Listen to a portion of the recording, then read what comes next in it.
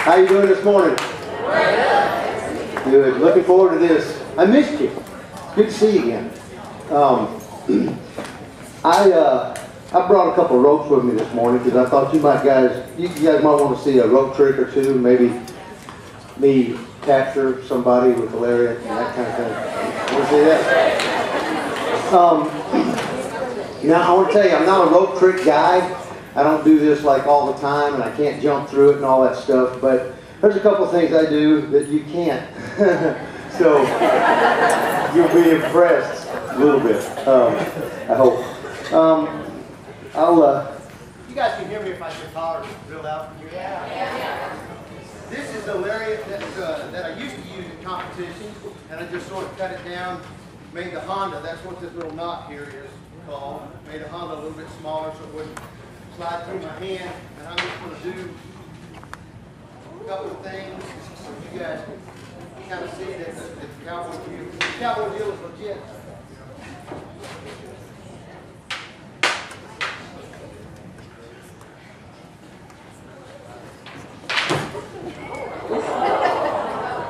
Almost. Give me another shot at it. I used to be able to just really jump into it and all that stuff, but my knees have turned me into a white man with a 2-inch vertical leap. So it doesn't work anymore. But after Tuesday, yeah, and months of rehab.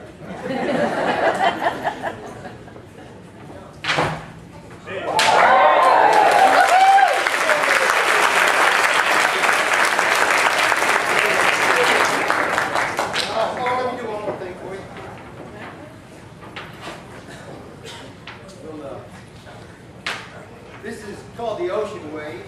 You guys can kind of... That deal I did a minute ago was called the Cowboys wedding ring, by the way. Just to let you know. Oh, I heard that yeehaw. Got me one more time.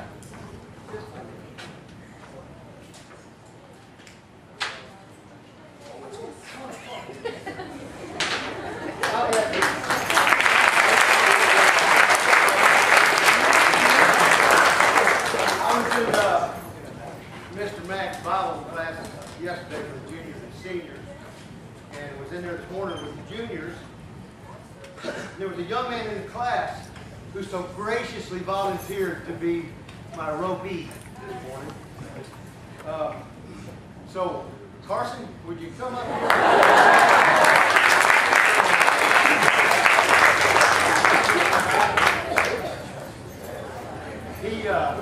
That's a whole lot of bull. Carson came up to me after class and he said, "You know what, really, I'd rather not." I said, oh no, brother. You were the first one to raise your hand, and we just, this will be fun." I said, "I'm harmless, it won't hurt a bit." So what I'm going to do, Carson, you athlete, you run. Okay, stand right over there. We're going to get you. Yeah, right on the floor. I'll tell you what I want you to do is just run right across the front of here. Kind of fast as you want. Okay, go.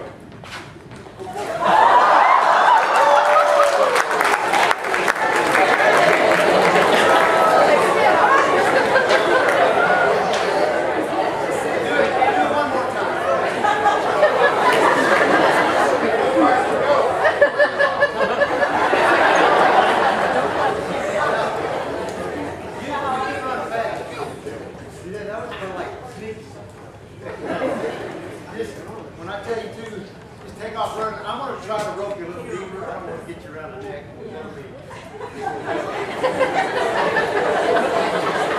His girlfriend will say, "Where you been?"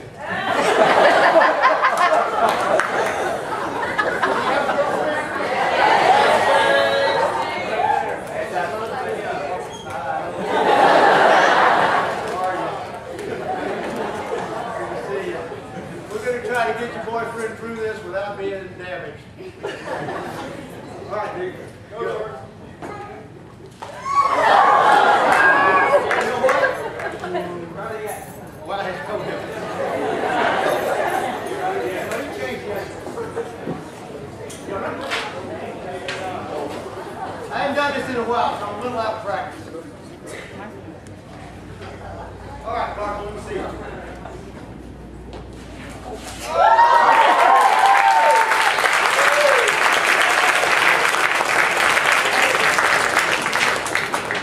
Give it up for Carson, would you?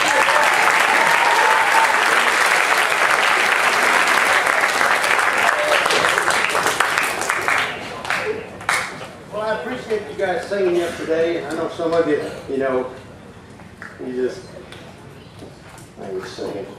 You just got that kind of deal. Listen, you get out of a worship experience what you put into it. You know what? There's a lot of folks, and you probably go to church with a bunch of folks like this that are, all right, preacher, I'm here this morning. You got an hour. Bless me. Man, listen, they're not looking to be ministered to. They're just trying to put their time in for God, you know. If I give God an hour of my week, surely, you know, that'll take care of my church responsibilities. Man, it isn't about that.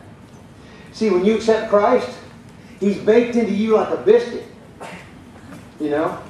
Your mom makes biscuits, and I don't know exactly how that happens. I'm going to have a bunch of cooks and housewives and mamas laugh at me here, but, you know, you take that flour and milk and salt and butter or whatever else you put in there, and you mix that stuff all up, and you put all those ingredients together, and it makes dough, and you cut those out and you put it in the oven. And once you put that thing in the oven, you can't go in there and take those ingredients out. Once you've had Jesus put into you, once you've accepted Christ and He lives in your heart, you can't take those ingredients out. You can't say, all right, Lord, you know, I'm going to go to this place where there won't be any Christians there, or there won't be, or they might be like me, they might be undercover. I'm going to slide in there, I'm going to kind of, you know, act cool and do my thing, say things that would grieve you, and, you know, act ways that would grieve you. I'm sorry, you can't take the ingredients out. They're baked into you. So, I'm encouraging you, man. When you get a hold of Jesus, you haven't gotten a hold of a good thing. You've gotten a hold of the best thing. And so, I'm going to do some songs with you, okay? So, stand to your feet. How many of you have ever heard Because of Your Love? Don't everybody jump at once now. Okay. A couple of you have. You're going to have to sing for the rest of the 260 of us. This is the way this thing goes.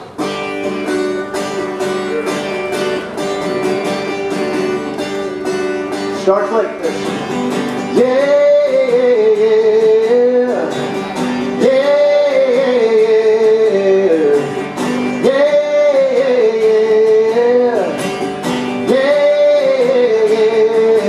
as we come into your presence, we remember every blessing that you poured out so freely from above.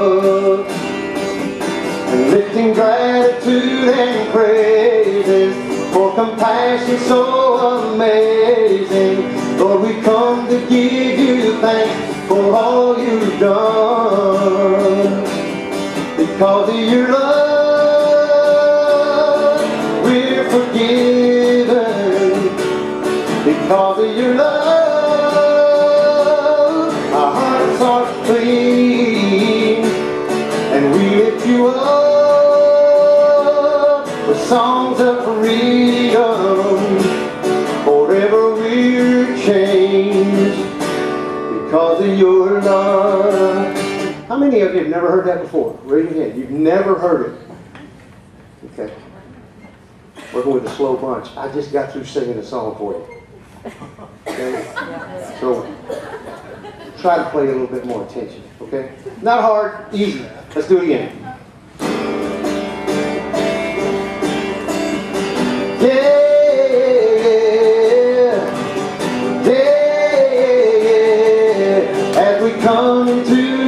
presence. There we go. Remember every blessing that you poured out so freely from above.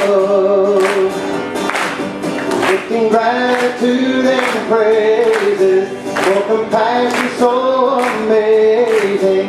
Lord, we come to give you thanks for all you've done. Because of your love, because of your love, we're forgiven. Because of your love, our hearts are clean. We lift you up with songs of freedom.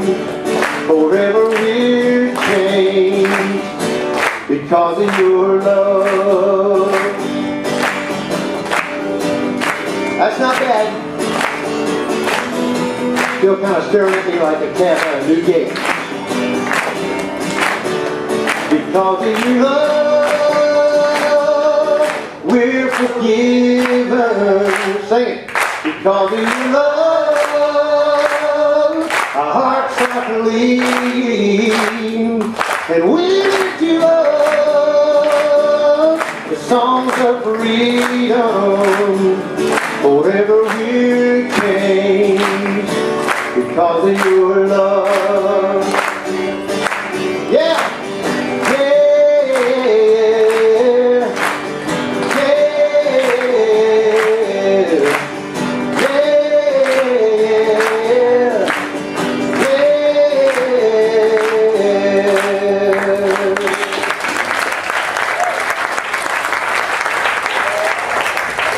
How about this one? You know this one? Above all? Y'all got that? Okay.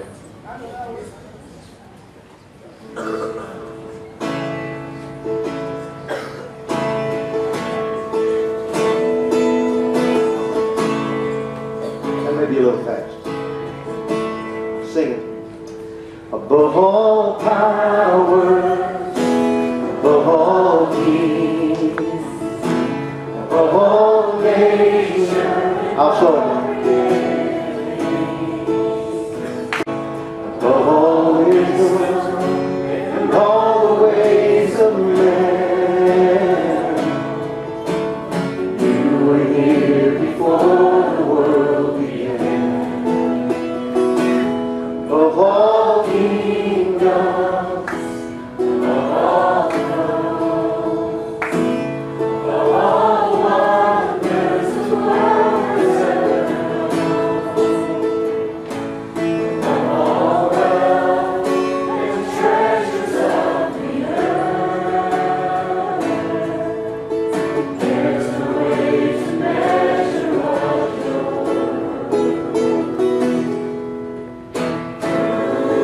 crucified, laid behind the soul, lived to die, rejected and alone, like a rose trampled on the ground.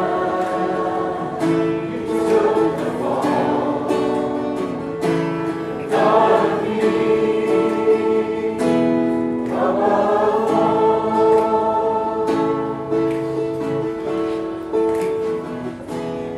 Yesterday we made the girls sing. Guys, we're going to let you do it this morning. All right, guys, watch this. What's this? Take arm, unfold. No, unfold arm. That boy. You know where the arms go when the guy unfolds his arms?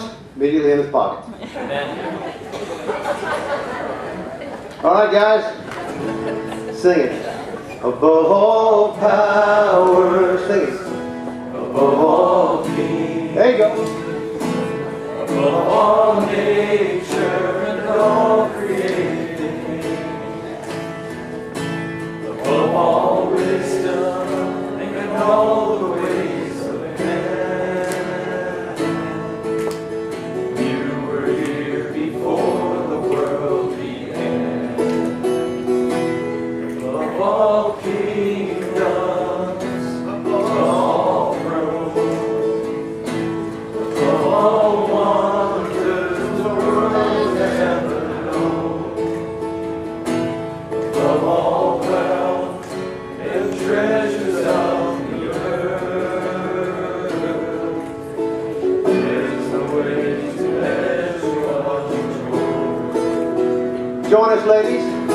crucified and laid behind a stone, lived to die, rejected and alone, like a rose trampled on the ground. You took the fall, you thought of me above all. You were crucified, laid behind the stone, you lived to die, rejected and alone, like a rose trampled on the ground. You took the fall and thought of me.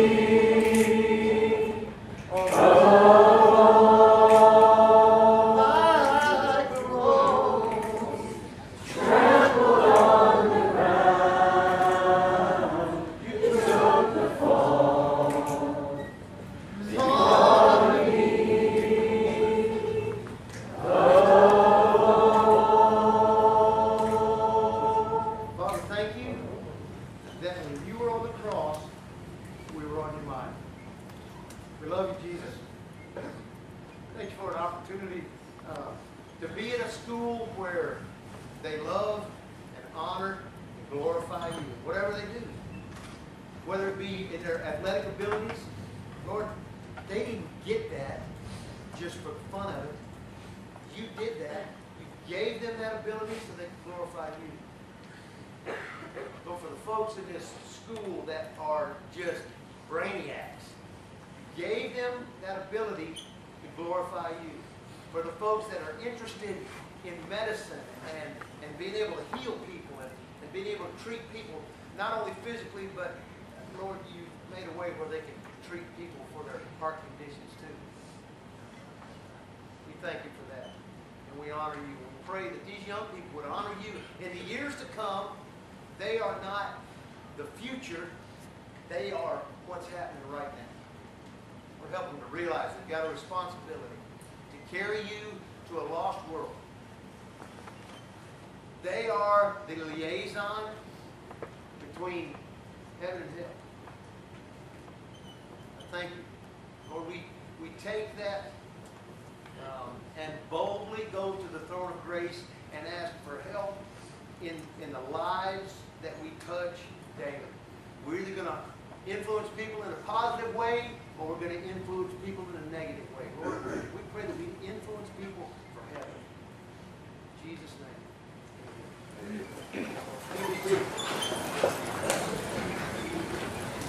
I'm going to sing a couple of songs for you off this new album, and this is about as close as I get to rock and roll. I guess this song would be like rockabilly. You ever heard on the on those cop shows and stuff? They got their gun and they'll say to the partner, "We're going in. Cover me." That's the way we got to be with our Heavenly Father. I'm going in, Lord. Cover me. That's the name of this song.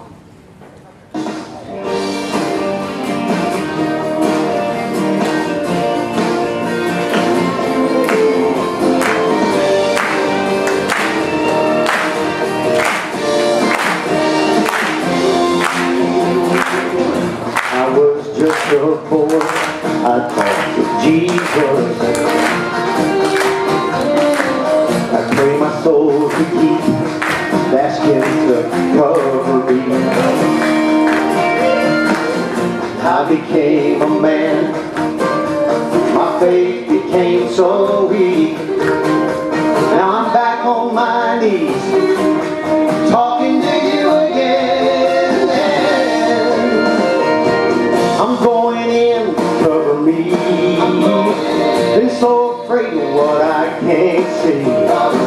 That ain't the way it's supposed to be when you're really living. So many things I want to make right. So I am back on my knees tonight. I'm going in.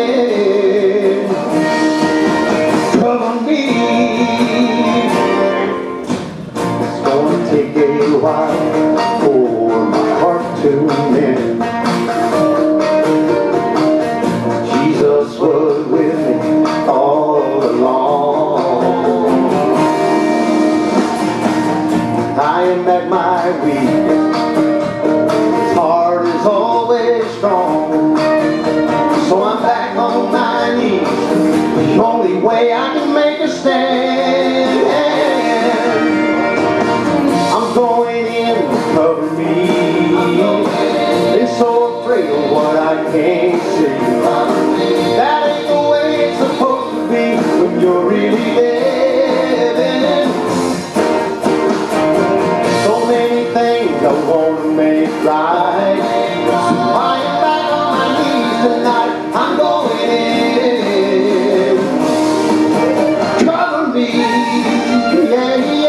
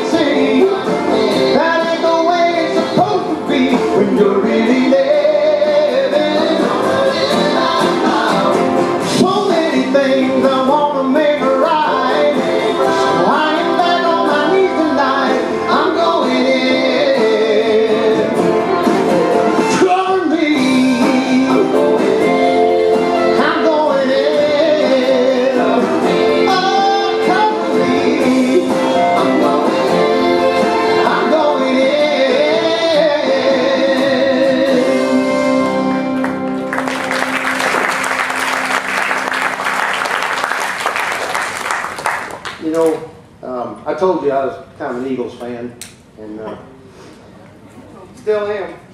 And I've been wanting to record this song ever since I was 14 years old. Finally got it done. We took Desperado, kind of turned it into a country song.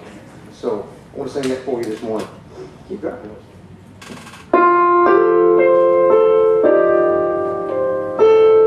How many of you heard this before?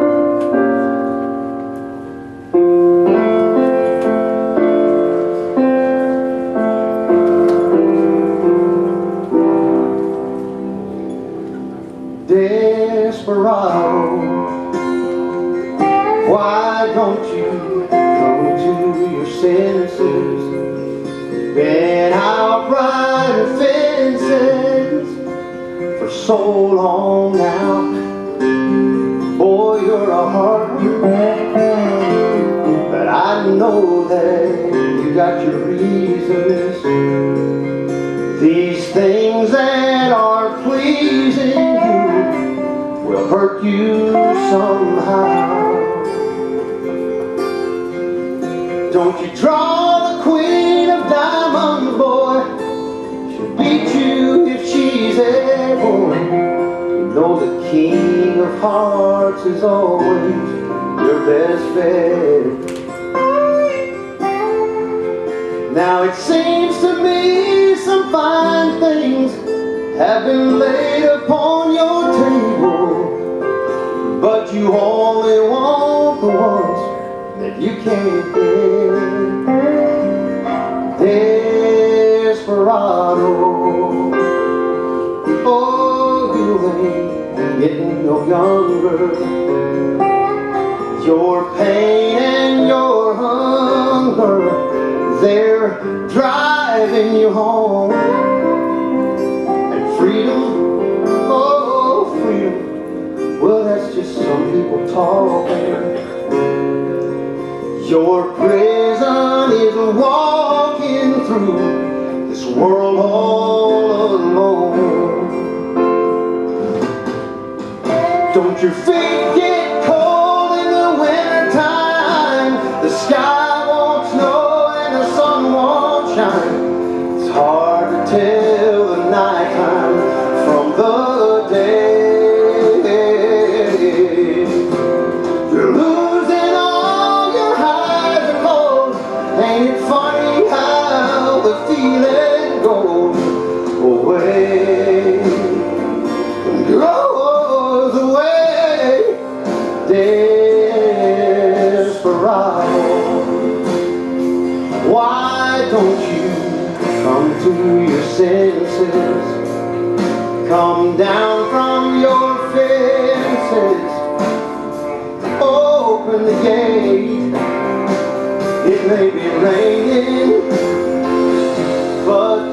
there's a rainbow above you, you better let somebody love you. Let somebody love you. You better let my Jesus love you.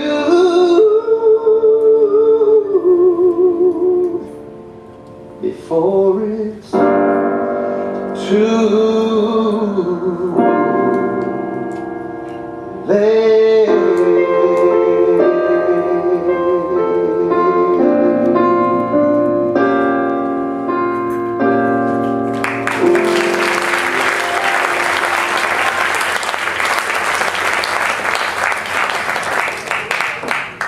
Thank you. I don't know if it was climbing the stairs yesterday a bunch, but my knees, they kind of let up a little bit. Think about skipping the surgery on Tuesday.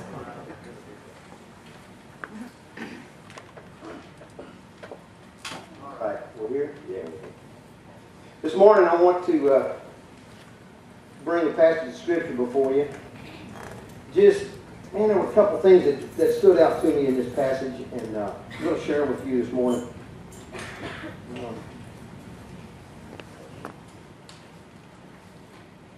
So if you take your iPhones, take your Bibles, and turn to Exodus chapter 17. Exodus 17, and we'll start reading with verse 9. Okay?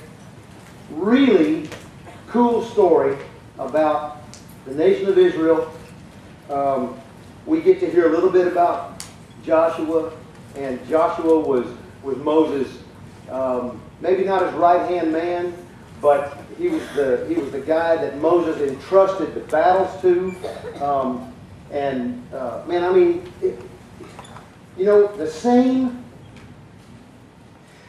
folks that they were having trouble with back in this passage of Scripture are the same folks that the Israelites are having trouble with today. Did you realize that? So you say, oh man, that happened a long time ago. That has nothing to do with today. Oh really? It has everything to do with today. The Bible is still the #1 best-selling book in America. Did you know that? The #1 best-selling book in America. And people have tried to destroy it. Hitler tried to blow it up, burn it all, and where he printed his propaganda is where they print Bibles. A bunch of them. Isn't that cool? So it was just like the Lord saying, little pimple, I'm not worried about you. You don't intimidate me at all. Nothing that you've done, I haven't allowed. Pretty cool. That's the God we serve. So let's read this together. Well, let me read it and you listen. Moses commanded Joshua, choose some men to go out and fight the army of Amalek for us. Tomorrow I will stand at the top of the hill, holding the staff of God in my hand. So Joshua did what Moses commanded and fought the army of Amalek. Meanwhile, Moses, Aaron, and Hur climbed to the top of the nearby hill. As long as Moses held up the staff in his hand, the Israelites had the advantage. But whenever he dropped his hand, the Amalekites gained the advantage. Moses' arms soon became so tired he could no longer hold them up. So Aaron and Hur found a stone for him to sit on. Furniture movers is what they were. They stood on each side of Moses, holding up his hands, so his hands held steady until sunset. As a result, Joshua overwhelmed the army of Amalek in the battle. Now, I know you guys don't do this much and you're never called to do that, but if that is a very cool story, I want you to say amen. Amen. And I'm going to try to help maybe explain to us how cool that is. All right? You know, Moses was a shepherd. And I'm a cowboy. Shepherds lead sheep. You can't drive sheep anywhere. Sheep are so stupid that when you drive a herd of sheep. If you drive cattle, you know, if you've got a good fence, one cowboy can drive, oh man, 150 head of cows down the fence. And if one cow goes that way, they're all going to go, hey, he's going that way. I'm going. You know, that's what cows do. If you get behind sheep and you go, ah, sheep go, ah, and they go every way but the right way. They're going to jump over you, you know, oh man, I got lost last night and, you know, jump in the bed. It's crazy. Sheep don't, you can't drive sheep. You have to lead sheep. And here's something that really kind of aggravates me, but it's so true. Jesus akins himself to a shepherd. You know what we are? We're just dumb sheep. I mean, listen, dumb as a rock sheep. But it's easy to follow a shepherd who is always looking out for us, always taking care of us, always protecting us, always saving us when we fall down over the edge of a cliff, or when we take the wrong step, or when we make the wrong decision, always willing and able to pull us back to himself. Kind of straighten us up, straighten our tie, and smooth out the wrinkles and say, okay, you ready? Now don't stray again. Here we go. And we follow again. To be a shepherd, you got to have a staff, okay? So I'm going to tell you maybe a little story found in Exodus 4 where God changed the staff that belonged to Moses and he changed it into something that would really be available to Moses through the rest of his ministry and the rest of his career as a leader of Israel. When Moses was getting ready to go help the children of Israel get out of Egyptian bondage, God called him and said, Moses, how come you don't want to do what oh Lord, listen, I can't, I'm not the guy. I'm a murderer. I killed a man. I'm wanted in Egypt. If I go walking back in there, they're going to arrest me, throw me in jail. They had a posse out looking for me for a long time. I had to just split. I've been in the wilderness for 40 years. I've been an outcast. And God said to Moses, what is that in your hand? And Moses goes, what? Oh, it's a stick. And he said, throw it on the ground. Now, Moses went out into the woods and he found that stick when he was just a kid.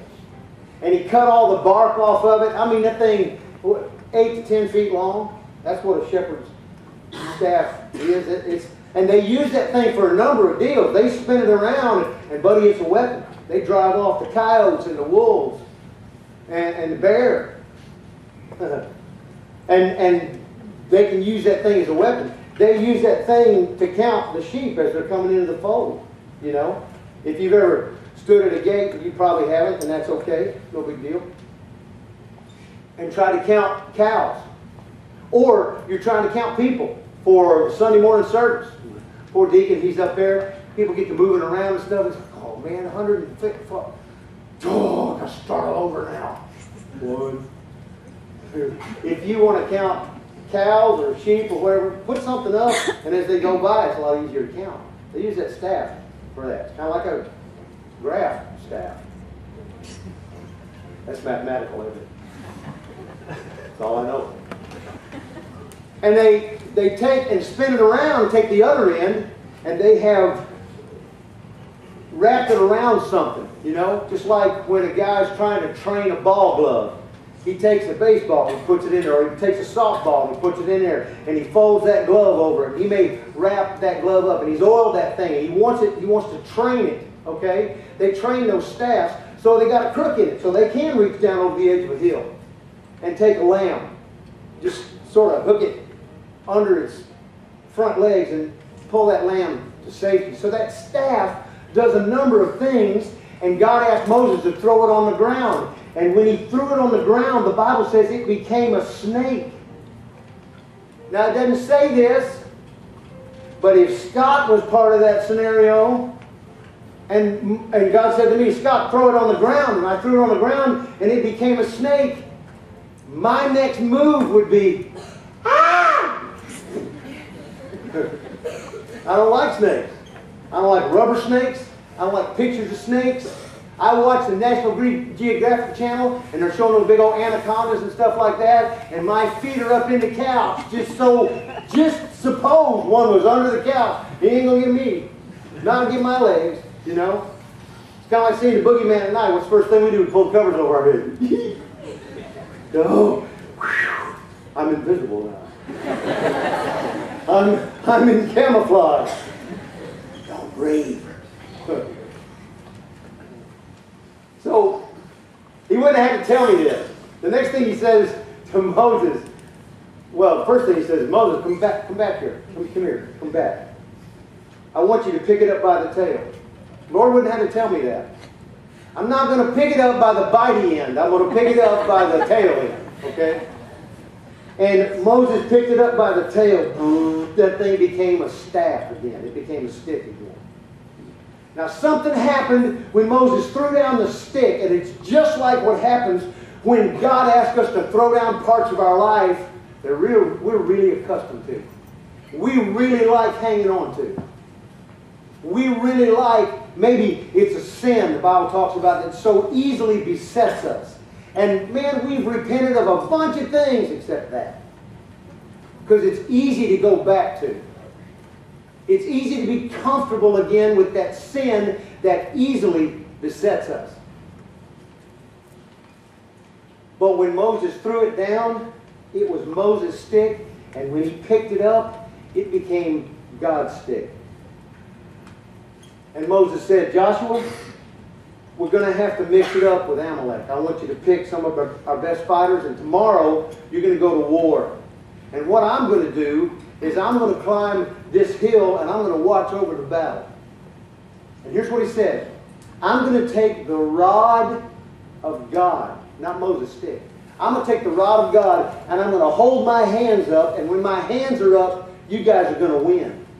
Now Moses didn't think through this very good, because if you just hold your hands up without the weight of a staff in your hands, without the weight of a 10-foot stick in your hand, I don't care how bad you are, pretty soon those arms are going to be going.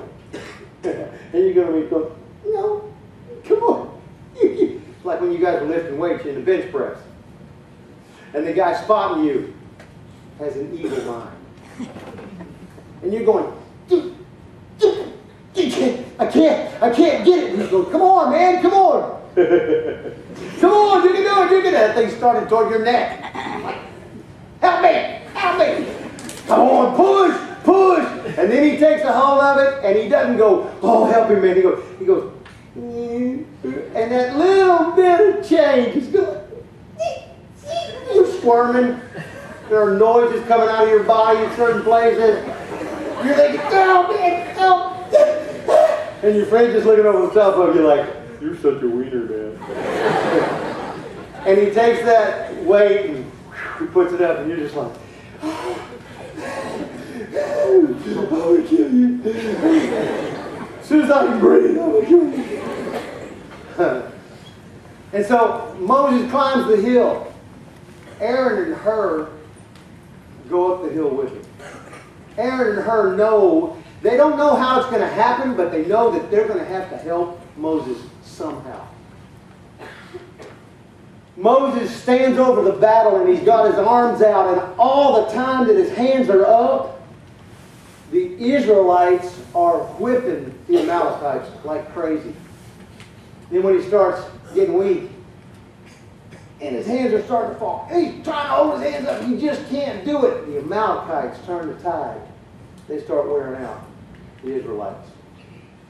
You know, a few weeks ago I was reading this passage of Scripture, and here's what struck me.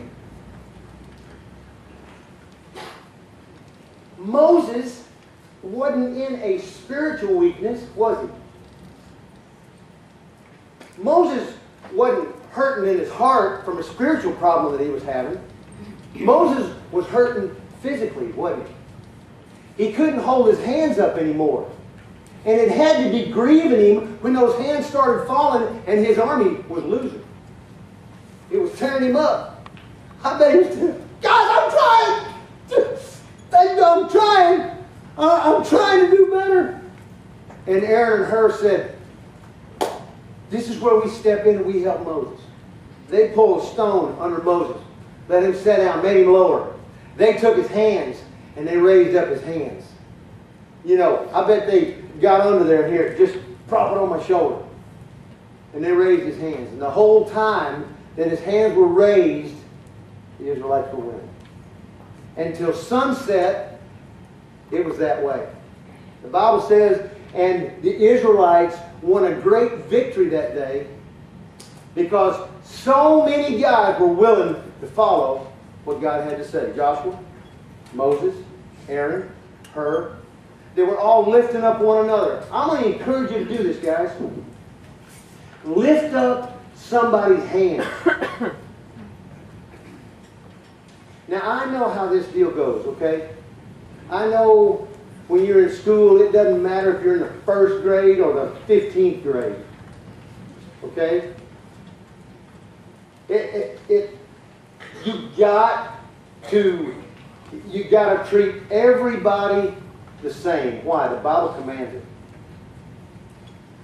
Now, there are certain kids that just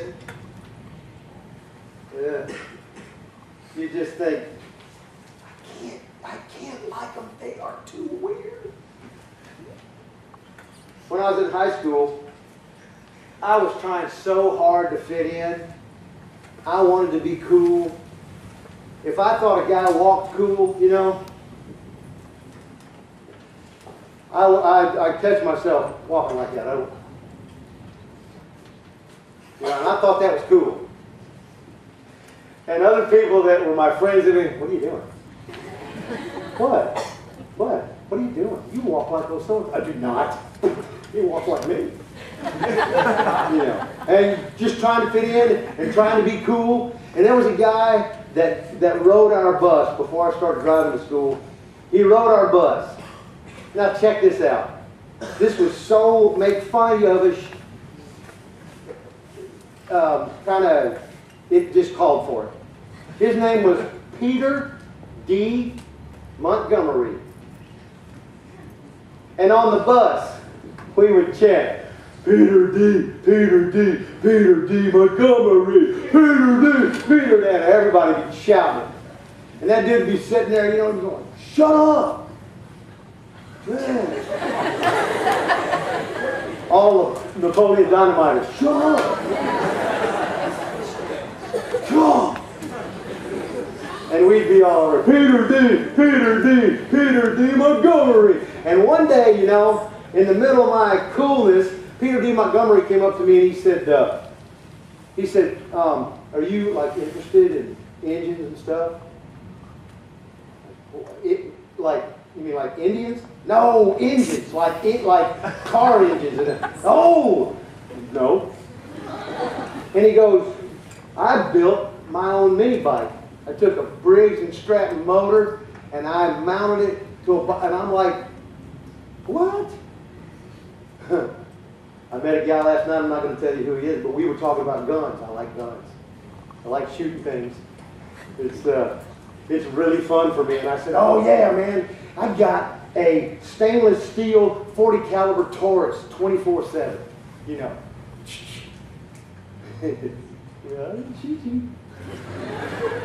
And he said, I got a Taurus 24/7 too. I got a Taurus 24/7 Pro. Dude, and he went to naming all his guns.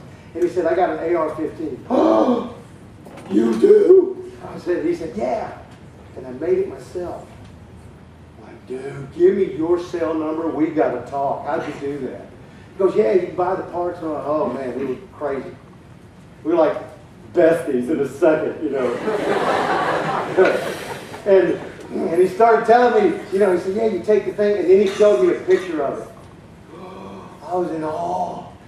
He's got a 6-year-old girl. He's got a video of her shooting that AR-15. I'm like, am I too old to marry your daughter? You know, it's just cool. Now, when you do stuff like that, it's just, oh man. But when he was talking about the motor and mounting onto the bike, and then you put a sprocket back here at the back, and it's not a chain. You can do like a fan belt type of deal, or a belt that you use on a lawnmower, you know. And he said, yeah, and it's kind of primitive, but he said, I got this throttle deal that the more pressure you do, you can move that thing forward. I'm like, dude. He said, you want to see it? Oh yeah, I want to see it. And in a matter of about a week, when everybody's going, Peter D, Peter D, Peter D Montgomery, there were two guys standing up going, shut up. God, what's wrong with y'all? See, Peter D had a friend. And I started lifting up his arms without realizing what I was doing. Peter D. Montgomery became my friend. It was amazing how that red-haired, freckle-faced boy that smelled like pee changed in my eyes. He changed in my eyes, and whenever I heard anybody talk about Peter D. Montgomery in a derogatory way, I was like, I will kick your butt. Do you understand? Peter D. is one of my friends. You don't even know him. I thought, oh, what's wrong with me? I'm becoming a nerd. And the Lord said, you've been a nerd all along. Oh, shoot, Lord, I thought I was cool. But it's amazing how when God spoke to my heart about befriending Peter D. Montgomery, how God changed that guy in my eyes. And I didn't know it. I thought I was lifting up his hands, and he was lifting up my hands the whole time. See, we might need to do that. Let me say it this way. You know, we do need to do that. Wherever we are. My dad told me a long time ago, man, I remember this. I don't remember a lot of things that my father has said to me, and some things I have chosen to forget, but some things I can't get them out of there. They're like stuck in there like glue. And he said, son, you be nice to everybody because everybody is having a hard time. I want to tell you something. You can learn something from anybody. Yeah, you can learn something from a Georgia cowboy. Maybe not much, but something. There's going to be something that I say, you know, yesterday, today, tomorrow. There's going to be something that I say, or maybe a phrase in the song that I'm singing. There's going to be something to encourage you in your walk. Without knowing it, I've raised your hands. That's what the body of Christ is all about. Now we have a different function. Not everybody can be as cool as the coolest person in this room. And not everybody can be as athletic as the most athletic person in this room. And not everybody can be as smart as that guy that goes, I have worked on the equation, sir. And you're like, check this out. You know, M plus, listen, I became a brilliant algebra person the second time I went through Algebra 1. And either the teacher started liking me finally, or she was just like, I'm not bringing him back a third time. There's no way in this world. But you may not be able to do everything that everybody else does, but God has given you a spirit and a heart. And first of all and foremost, we've got to put Him in first place, and then we get about His business. You cannot pray and ask God to bless your deal. You can find out what God's got going on, and you can get in on it, and it changes everything. You start lifting up with your hands. Listen, it wasn't a spiritual problem for Moses. It was a physical problem. Man alive. You know, I got to tell you, I've seen The Big Bang Theory a few times. And they talk about this guy, Stephen Hawking, you know. Yeah, a little thing, you know. And I'm thinking, isn't that something? The guy is a quadriplegic, and he is, he's got a brain that's amazing. He's a real guy, if he's still alive. He's a real dude, and I mean, when you ask him questions, he, you know, kind of intimidates you a little bit because, boy, he would fire that thing out. But you know what? I'm wondering, I bet that guy would be able to just, I bet he'd love to be able to just walk around. Even with bad knees, I bet he'd like to be me, physically, you know? Listen, there are 7 people, this freaks me out. There are 7 people in this world, probably close to you, that want to be just like you. Isn't that something? Y'all are sitting there going, uh-oh, bad choice. Really bad choice. But there are 7 people that want to be just like you. You better start lifting up their hands. You better allow them to lift up your hands. God's got a place and a purpose and a plan for each one of us, and He wants us to be about His business. We don't have to pray and ask God to bless our business. We find out what He's doing, we get in on it, and that's how you honor God. He is so busy all around the world. Listen to me, God is not an American. He has got things going on all over the world. I got a text the other day. I don't know who this man is, but somebody from India texted me, looked at our website and said, we would love for you to come and minister in India. You know, whatever. We got so many things. They had so many things under the umbrella of their ministry that were available. Like street preaching and street evangelism. And I'm thinking, man, alive, I can do that. Can you imagine what kind of ministry it would be if I just sort of stepped out in the middle of town and started turning that road? Those people are like, cowboy, cowboy, come, cowboy. You know. They want to see that right there. Why did God do that with me? Because He's given me a talent, and He produced that talent in me, and I worked at it, and I practiced it, and it's what, you know, people might be attracted to. Everybody, you know, growing up, you wanted to be 3 things. You either want to be a fireman, a cowboy, or a garbage man. And why do you want to be a garbage man? So you can ride on the back of the truck and your mom would say, get off of there, Mom, I'm working. Quiet, leave me alone. Riding on the back of the truck. We're going over 35 miles an hour. I'm just holding on with one hand. Hey, garbage man.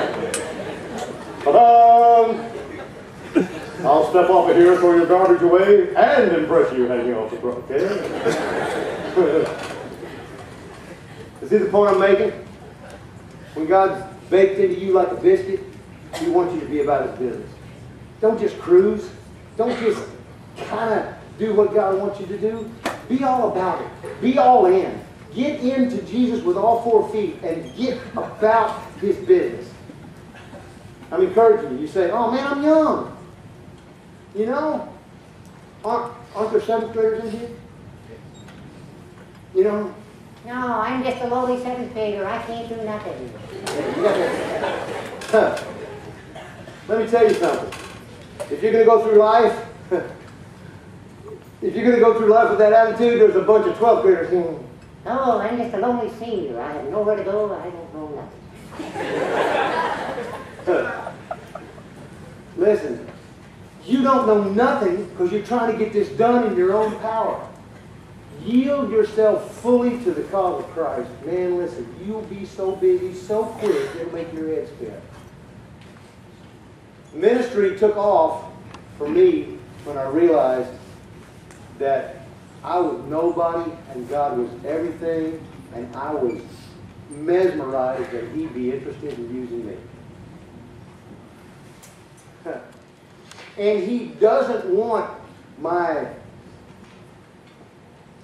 let me put it this way. I don't need to pray, God, use me. Because He's going to. I need to pray this way. You need to pray this way. God, make me usable. He grabs you and takes off. Let's pray. Father, I thank you so much for who you are and who we are in you. I thank you for your patience. I thank you for your mercy. I can't thank you enough for your grace. Lord, I thank you that you're willing to use folks who don't think they have any abilities at all. Lord, and that's not what you want. You want availability.